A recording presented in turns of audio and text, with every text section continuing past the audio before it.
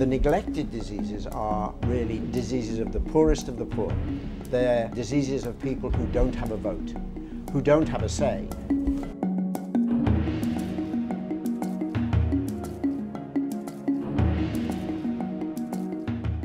This is the best available public health market, which has huge spin-offs in terms of the health of poor populations, because it is so simple, it is so cheap, and it can be delivered by communities.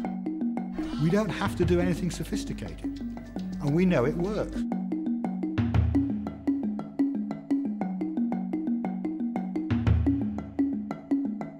We can improve the quality of their life so simply.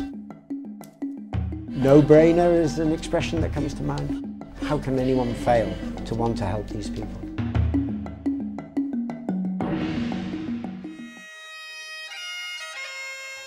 Century Kilts and Harris Tweed, Developing World Health, will be unveiling a new tartan on April the 12th in New York.